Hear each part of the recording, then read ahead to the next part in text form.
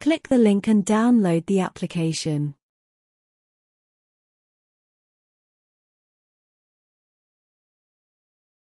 You may be advised that OneStop may be dangerous. Please click the Keep option. Once the file has downloaded, click Show in Folder. Right-click the OneStop file and select Run as Administrator from the drop-down menu that appears. Click More Info.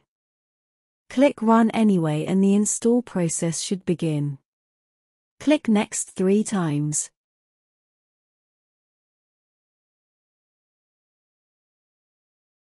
Click Close to finish the installation. Once the test tool has opened, it will attempt to populate your network settings automatically. Click Test Server Connection. This should then come back as Test Successful.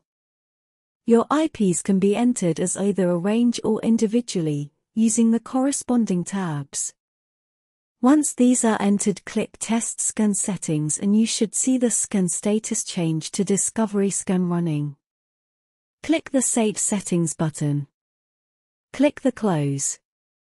Click Yes and OneStop should begin scanning in the background of your system.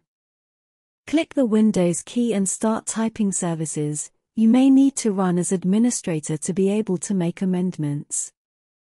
This should now open the Services menu. From here you will need to scroll down to OneStop Collection Agent.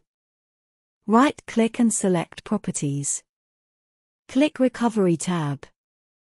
Set the first and second recovery options to restart the service while leaving subsequent failures as Take No Action.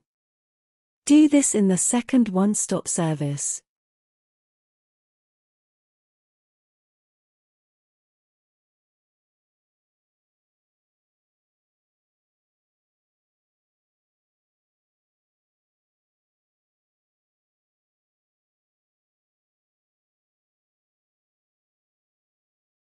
OneStop should now be fully set up and can be checked by replying to the agent team to confirm.